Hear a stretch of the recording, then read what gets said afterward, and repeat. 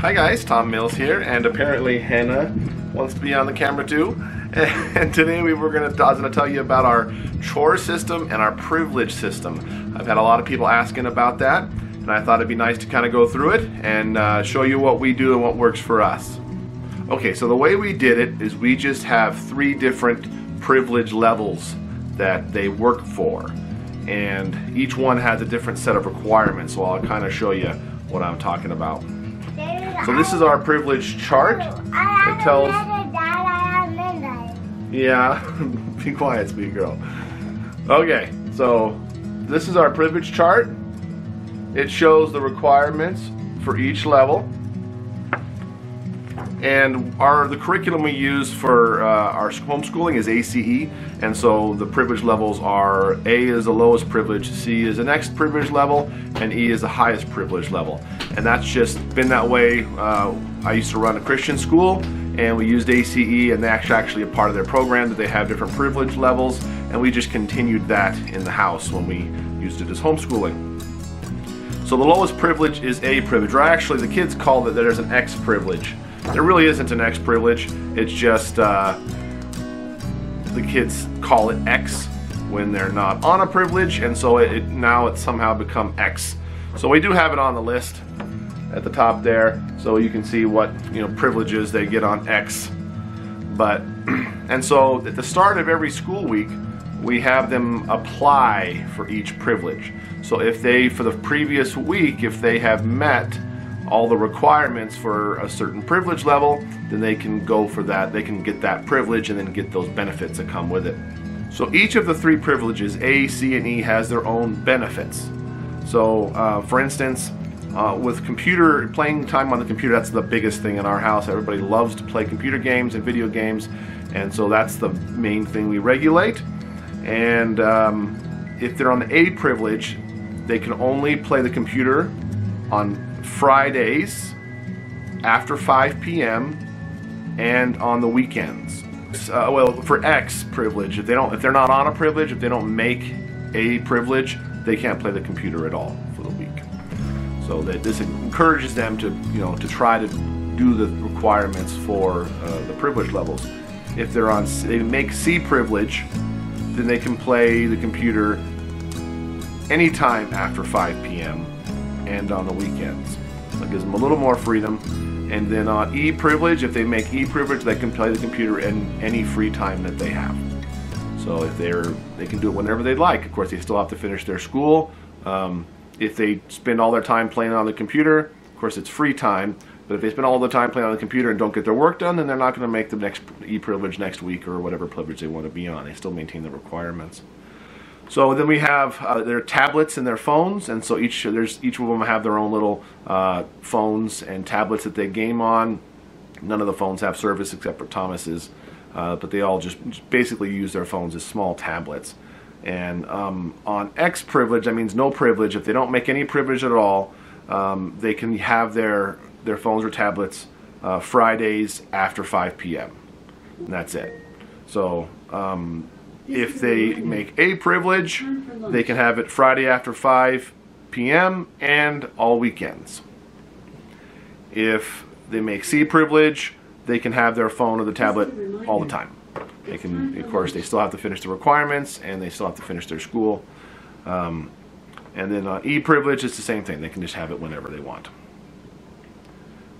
And the bedtimes change. So if on E privilege, they go to bed at 9 o'clock. If they make the highest privilege level, they give a bedtime of 9 p.m. Otherwise, all the other privilege levels are 8 p.m. And so that just is an encouragement to try to get to that E privilege if they want to stay up a little bit later. And we also have these get out of bed tickets. So they're just little tickets that I bought at I actually ordered these on Amazon because these are kind of a design format that I think Andrea would have picked, and she always wanted pretty things. Just give out those little tickets, and each ticket, if they present it to me, they can get out of bed for 15 minutes. And so this has been, in the past it's been like 5 minutes, or they can get out of bed, just get a drink of water. I've extended that a little bit. ultimately you want your kids to get on these privileges, right? They're helping you, they're maintaining order in the house, it's making things get done, and so we want them to make these privileges. So I want to think of some really good benefits. And so they're allowed, each ticket's worth 15 minutes, and I told them there's no limits. So if they want to save up a whole stack load of tickets and stay up all night long, Justus is currently doing that, then that's great. They can knock themselves out doing that. It's a lot of fun. So they get one ticket, any tickets if they're not on privilege. If they make A, they get one blue ticket, one out of bed ticket for the week, and then C and E, they get 2 tickets. In addition, E privilege especially, which is something that I want them to strive for. Right now, none of the kids, it's a lot of work to get on E. We'll do the extra schoolwork for one, and most of the kids don't want to do that. So I'm probably going to be adding some extra benefits to it. But last time what we did was I had these orange tickets. And orange tickets, I call them family choice tickets. So you get one family choice ticket a week if they make the E privilege level. And that allows them, as a family choice ticket, to decide what we do. So like if I say, hey guys, where are we going to go out to eat tonight? They can, if you have a family choice ticket, you can say, you can hand it in and you can choose where we go out to eat that night. Or if we're going to choose which park we're going to go to, they can choose that, or any other choice that maybe is, I decide I want to put up to that. They can make those choices for the family, which is great. They also can use a family choice ticket to get shotgun. Shotguns have become a big thing in our house. It was never a thing before because it was me and Andrea in the front. But now that Andrea's not here, the passenger seat is open, and so they all call shotgun. And it's a huge thing when I say we're going to load every shotgun, and whoever calls shotgun first, I made the rule that they can't call shotgun unless we're actively loading up to the car, because we didn't have people calling shotgun the first thing they wake up in the morning or something. So if somebody calls shotgun, these orange tickets that can be presented to overwrite that, and you can then take the shotgun seat for yourself if you have an orange ticket. Unlike the blue ticket, they expire at the end of the week, so you can't stock those up and make, decide what the family does for all eternity. So I started this last year. If they're on E privilege, they're allowed to take one candy from the candy jar each day. And so that's still something I'm trying to get them to want to strive for E privilege, but it's not super working either. I need to think of something really good to make them strive for E, which will have them do more work, try to get less demerits, all those types of things. The requirements for each privilege is like this. If they want to be able to get on A privilege, the lowest privilege, besides X, if they want to get on A privilege, they have to have a certain level, certain amount of school done. And it varies for each child, so it depends kind of a lot on how fast that child works, how hard their work is. The little kids tend to do a lot of pages because their pages are more easy and simple. And as you get older and they're working on algebra or something, they have a whole page of algebra problems in math, maybe they'll be doing less pages. And it also varies for how much each child can get done. So it used to be they had to finish so many workbooks a day, a month. If they finished 2 or 3 a month, I can't remember. They could do different privilege levels, but that wasn't working well for us because sometimes it takes a long time to finish a workbook, and then it just wasn't something that it was a good fit for us. And so for now, I changed it to pages on average per day that they have to complete. And so at the beginning of each week, they actually set their goals. Their goals is just a chart we have that tells them how many pages they're going to do. They actually set their work for the whole week, so they know exactly what pages they're going to do on each day. And so by that, I have a little clicker for us. These little clicker things that count like people, like at an event or something, they count whatever. And they can go by and count their pages. And then they divide by the number of days, the 5 days, and they can find out their average. And so basically if they maintain that average of pages for the whole week, then they have met the goal for each one. And for instance, for Asher, he's got to have an average of 14 pages in his work done per day for the A privilege. For C, he has to have 15 pages average per day, and for E, he's got to have 16 pages average per day. So, and each child is a little bit different on that. And for the little kids, Sophia and Claudia, they just now started doing actual workbook work, but it's not something still that they're not setting their own goals. Grandma Kitty helps them with that, and they just do how much they're going to do. So that's not something, they don't participate in those levels. And you just got to adjust these things for your own environment. Maybe you don't do homeschooling, and maybe you want to put something else in there. We basically just thought up these requirements, and over time we saw what was too hard to reach, maybe what was too simple, and we just tweaked them accordingly. For us, as homeschoolers, it's really important to get their schoolwork done, so that was one of the main requirements. They also have demerits. So a demerit is just an arbitrary thing, and when I was in school, they had your name on the board, and then if you got a check, and then 2 checks, it was 3 checks, I think 3 checks, you know, you got something was bad, note home to mom or something like that, I can't remember. And we just have demerits, so you just earn those, and it's important that we say it that way because we don't just punish them, they're earning demerits. In the past we've had merits, and I'm actually going to be possibly bringing that back. They earn little dollars, and they can use those to buy things in a store that I stock with things. But for right now, I haven't done that. So they have demerits. I guess I should show you our demerit board. All right, so this is our demerit board, and it keeps track of the amount of demerits each child has. And so if they do something naughty or they break the rules, they get their name. We organize by color. So Asher's purple, Judah's orange, Judah is red, Justus is orange, Eden is yellow, Solomon is green, Sophia is light blue, and Claudia is light purple. Thomas isn't on here because he's pretty much done with school and he works most of the time, so he's not really home to earn any demerits. So anyway, this shows what privilege level they're on for the week. We have a very good week this week. Asher's on E, the rest of the kids are on C.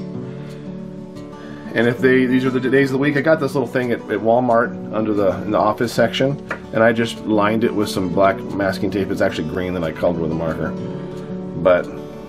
And they just mark a little tick there if they get a demerit, if they do something against the rules or do something naughty, and then we can tally those up for the week.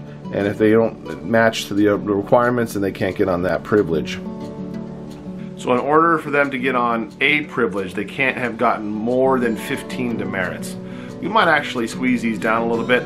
I'm either not being as frequent in giving demerits, or they're not being as naughty. Either way, I may change these requirements here in the future. It's been a long time since someone's had 15 demerits in a week, but that's probably more along the lines because I'm not here a lot. The bigger boys can give out, Asher can give out demerits. He had some of the other boys, but it caused some sibling rivalry. Right now, Asher's the oldest who stays home, so he gives out demerits to the little kids. And thankfully, Asher's a really good boy, and he doesn't really earn any demerits. It's pretty uncommon. All the other kids, the older boys, can tell me if they think Asher deserved a demerit, and I can give him one when I get home if that happens, but it doesn't happen very frequently. So you can't get more than 15 demerits a week for A privilege. They want to get on the C privilege. They can't get more than 10 demerits. If they want to get on the E privilege, they can't have more than 5 demerits in the week. In addition to the demerit system, we also have a scripture memory verse. And so we've been choosing to memorize the book of Proverbs for quite some time. Proverbs is a book of the Bible that just has a bunch of wisdom in it, and it's really great. And so I thought it'd be good if they eventually someday memorize the whole book of Proverbs. So they have, this is Asher's sheet. He's in Proverbs 18, and it has little memory verses, and we have so many verses a month. So Asher has to do 12 verses a month, and he just memorizes them, and they have to tell them in sequence, and they have a whole month to get that done. And the way we do that with the privileges is if they memorize the verses that I give them for the month, then they can get on privilege if they've done all their verses. If they don't do the verses for that month, then the next month they have to have said the previous month verses. So for example, for A and C privilege, in order to earn that privilege level, they have to have said last month's verses, meaning that if they didn't say last month's verses, they cannot get either one of those privileges. That means they didn't memorize their verses for that month. And so for the E privilege level, they have to have said last month's verses and this month's verses.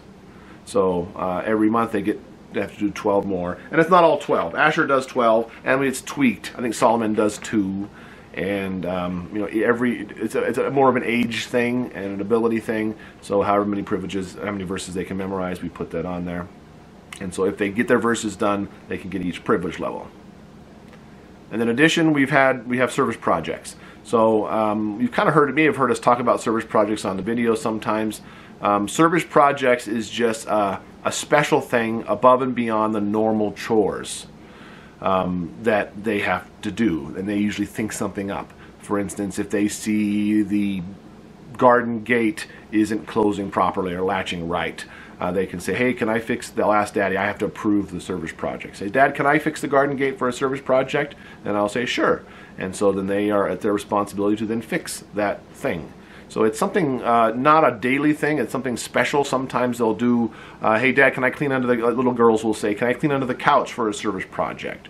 Or can I wash the top of the refrigerator and take all the bowls off and make sure they're all clean and everything? And they'll think of various things to help the family out for a service project. So they have to do one of those per week in order to make the C privilege level. For A privilege, they don't have to do a service project. For the E level service privilege, they have to do a service project for us and then one for somebody else.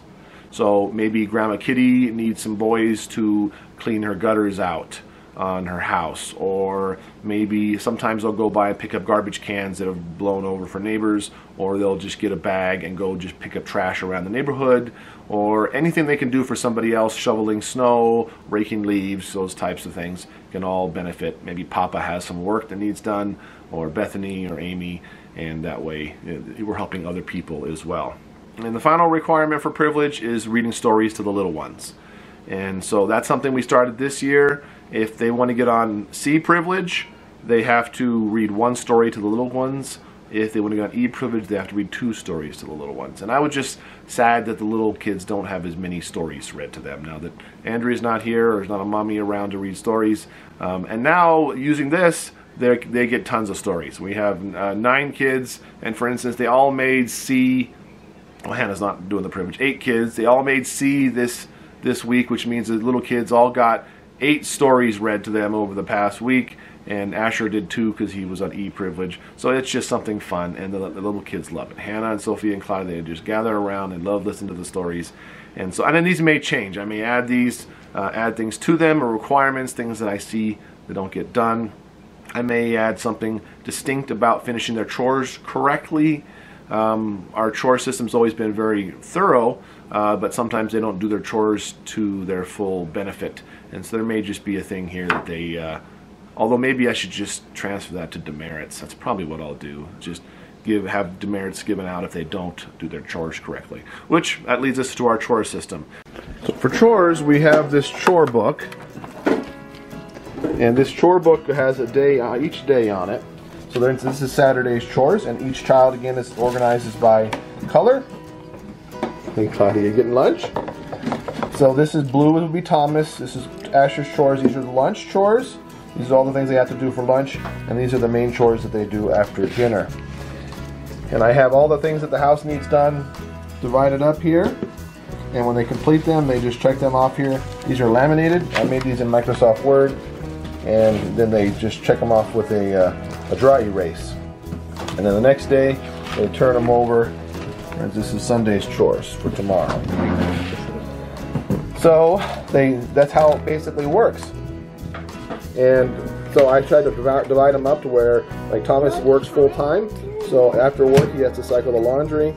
On his day off, he has to check the furnace filter and clean and organize Mills Market, which I don't know that he's doing that very much. I better double check that stuff. And those are Asher's chores, and they kind of just go through and they're divided up. Even the little kids have chores. Justus tidied the living room for lunch.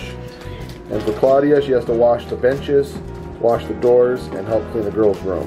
So the way these chores work is before they do the chores, they clock in. I have a U-punch, time calculating time clock, and all the kids have their own time cards that they use. And so the way the time cards work is they punch in, and I have stars to help the little ones, and the big ones help the little kids clock in. And all they have to do is put this in the right way. It only lets it go one direction.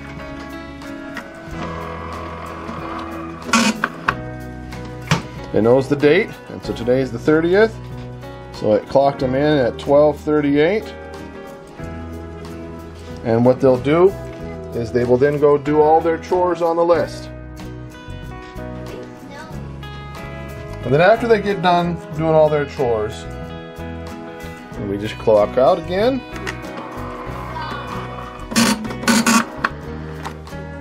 And it calculates the total number of minutes that they worked. 0.2 minutes here. Then we just figure out how much that they've made. We pay them 4 cents a minute if they're on A privilege, 5 cents a minute if they're on C privilege, and 6 cents a minute on the E privilege, which works out to about $3 an hour for the C privilege level. You might be saying, well, if you pay them per minute, what if they just do their chores really slowly? And that doesn't really bother us. If they want to spend 15 minutes or an hour scrubbing the floor, we're happy to pay them $3. So they're not winning if they're going to do chores for a really long time.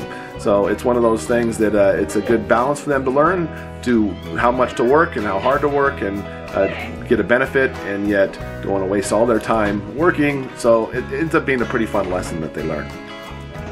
Several of the chores are weekly. So Sunday is bed day. That's the day that they're supposed to clean out their bed really well, make sure everything's made and organized and clean. I think Tuesday is cleaning day, so they take one room that they take care of on their chores and they scrub it with, you know, either bleach or Windex, or they scrub something. And so we have some of the chores, since it's a whole week book, that we can divide up if it's once a week or even once a month sometimes by alternating chores. So it works out pretty good. So this system of privileges and chores we've been doing for about 10 years, I think, something like that. And we've tried several other things. We've tried just weekly allowances, saying there are certain chores. And this one is very flexible. Allows us to do daily chores to weekly chores. It gives the kids incentive for working and for striving to do better and achieve those different privileges levels. And then a lot of stuff gets done in the house as well. So it works out really, really well. It also has the benefit of regulating the computer time. It's very hard to get on E-privilege where they can play all they want. It almost never happens, which I'd like to change that to a little more frequently. But most of the kids are happy with just doing C because they're doing their schoolwork during the day anyways. So either way, this is what works for us. Maybe you might want to try some variation. If it sounds interesting to you, leave a comment below. Let us know if you think you might try it out. It's a lot of fun at our house, and the kids really enjoy it. And that's the money where they get the money that you see us spend. See them spend on Thursday nights at the videos. They get it from doing their chores for the week. Thanks for watching the video about our privilege and our chore system. I hope we'll see you next time.